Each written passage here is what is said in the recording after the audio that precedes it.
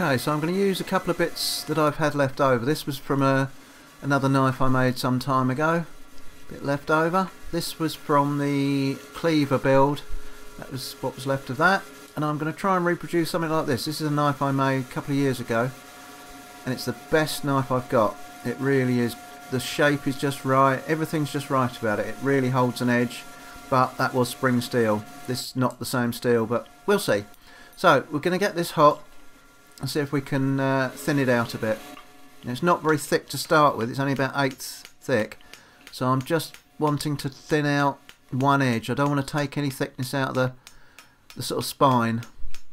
So I'm just trying to just thin out the back edge a little bit.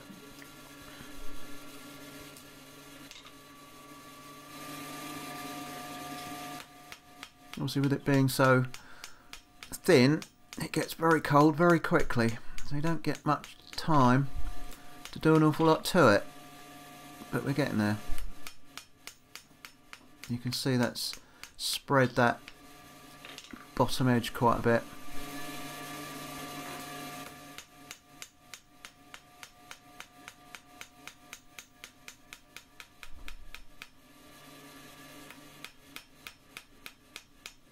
I think that's going to be about it.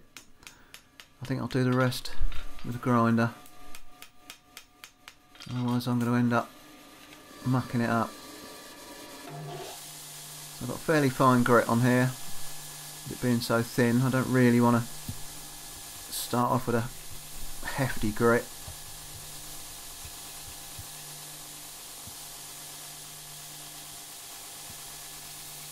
I'm just going to do a real rough sort of grind on this by hand. No point putting it in my bevel jig really. I'm just taking the worst off.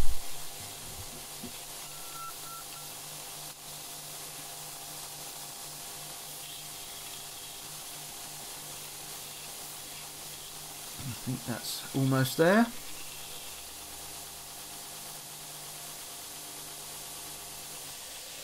That'll probably do it.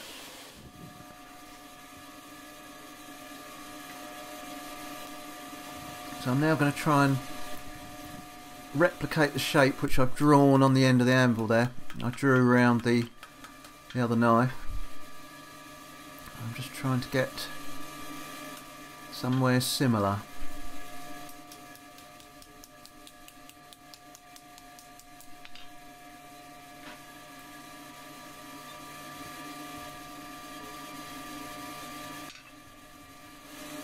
Making these is a bit hit and miss because I don't make many. You might remember I made or you may not have seen it. Don't think I did a video of it. You may have seen pictures of it on my Instagram account. I made a rasp knife, or a knife out of a rasp, and put some blue fancy handles on. Well, it looks lovely, but it works rubbish. So I'm going to try, that's why I'm trying to reproduce this one, because it is such a good one. Everything's just about right on it. So I'm just going to put the little hook on the end.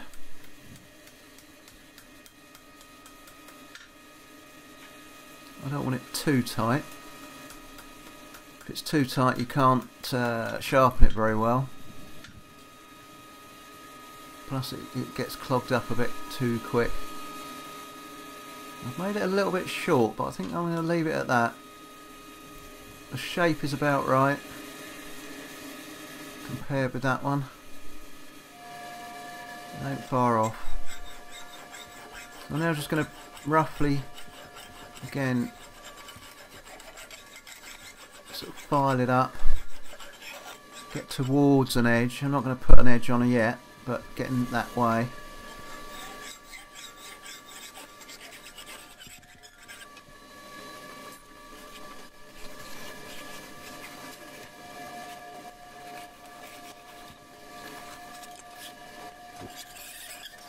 Take that burr off the back. I'm going to leave it at that until we've done the heat treatment. So I'm now just going to harden it. Doing this quite slowly because it's so thin. It gets hot really quickly, so I'm heating it up nice and slowly so that it sort of soaks. I have sped the film up a little bit, but you'll get the idea.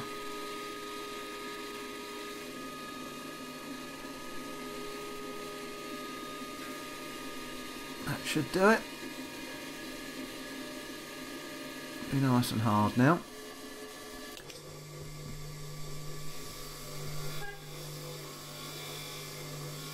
Just taking the black from the oil off, so I'll be able to see when I temper it.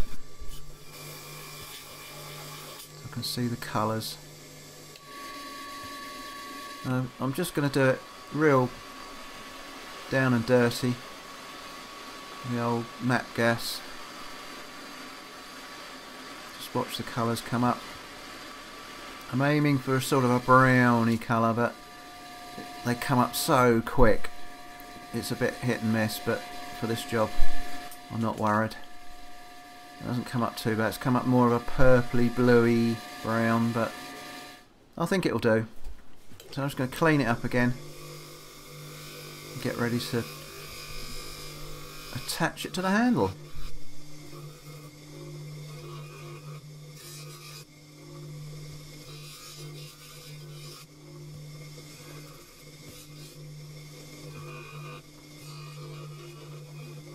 I love these discs. They're like a bit like a Scotch Brite, but they're not Scotch Brite.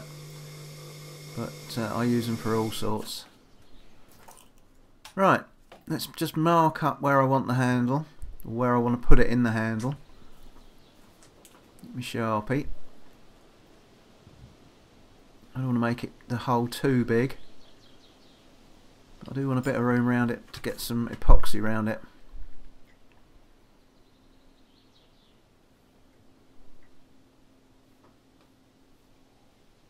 So that's about where I'm going to put it. I've got these things, they're supposed to be a drill and file in one. So this one I'm putting in is a 3mm. Obviously it's going to make it a little bit bigger. And I'll put loads of holes and then start going from side to side.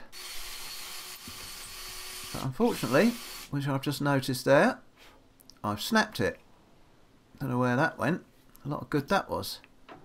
Cheap Chinesium stuff. Oh, there it goes.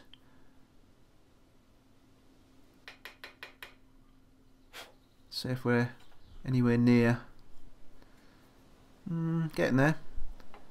Wants to go in about another 1/4 of an inch or so, I think. Not sure if it needs a little bit more width in the bottom, I think.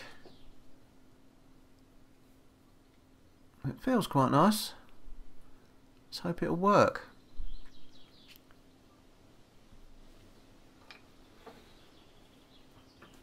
I'll just put the bit that broke off back in. I hope it's just going to be long enough just to clear out some bits at the sort of the edges and near the bottom. I don't think it'll get quite to the bottom, but it might be enough.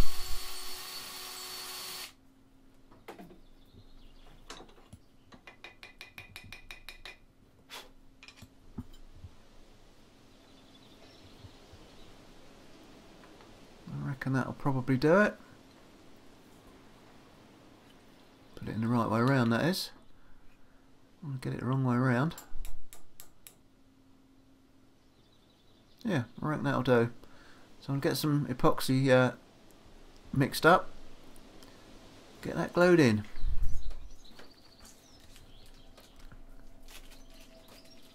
I'm sure you've all seen this trick before in my previous videos. Put the epoxy in a little baggie, and it's a lot less messy, and you can use it like an icing bag, and then just bin it.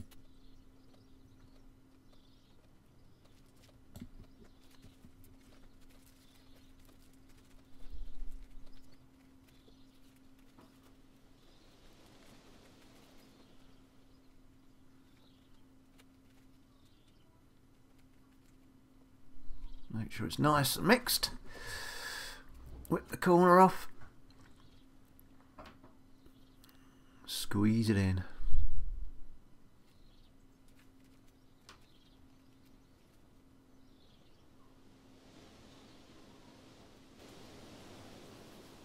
See what happens.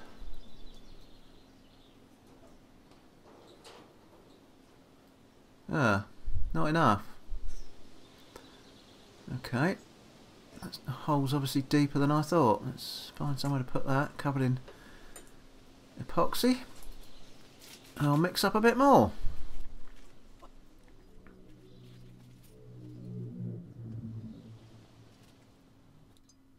And you can use the same bag if you're careful. Just make sure when you're mixing it you don't squeeze it out the corner.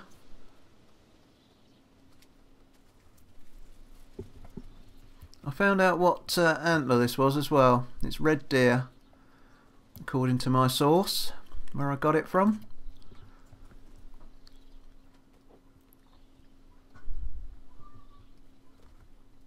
A few of you asked on one of my other videos that I used it on anyway. I can't remember which one now. It might be the cleaver, or it might have been the buffer and clench cutter. That's better. Yeah, that's squeezed up there now. Leave that. Let it dry overnight or so. Right, 2 days later. I didn't come in yesterday, and that's dried nicely. Although it has still shrunk a little bit more than I anticipated it would. I left that quite proud on Monday, and now it's not, but it's got it. So we're just going to sand it down a bit, or file it down a bit, and then sand it.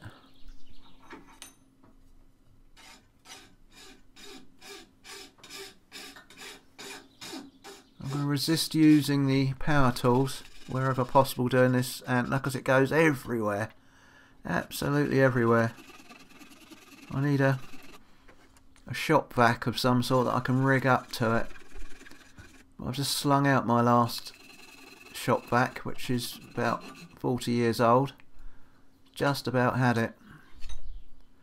Right, let's get some sandpaper on it. Just using an old belt sounder belt. That's one that's snapped, that's still got a little bit of life in it. Just taking the dirt off really. I don't really want to take all the definition, otherwise it will just look like a lump of wood. So I want it to still look like an antler. I'm just trying to get a lot of the dirt out. So now we're down onto the finer paper.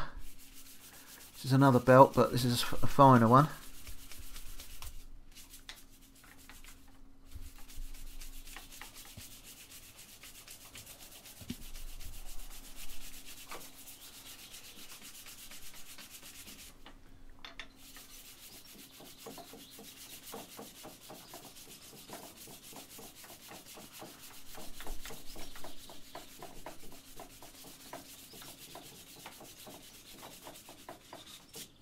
It looks more out of shape when it's clean. Right, I think that'll probably just about do it. Nice finish on there. I'm pleased with that anyway. Feels nice in the hand. Guess the only thing to do now is try it. So there we go. Nice wide blade on it, so I should get plenty of use out of it. Plenty of wear. Nice shape. Hopefully it'll be the same as the one I copied, so it'll hopefully work well. I've sharpened it up again, and it's sharp enough for me. That's good for shoeing. Nice and sharp. So there we go. We'll just have to try it now, so keep an eye out. I shall be doing a video where I try this and the clench cutter out. So thanks for watching. We'll catch you on the next one.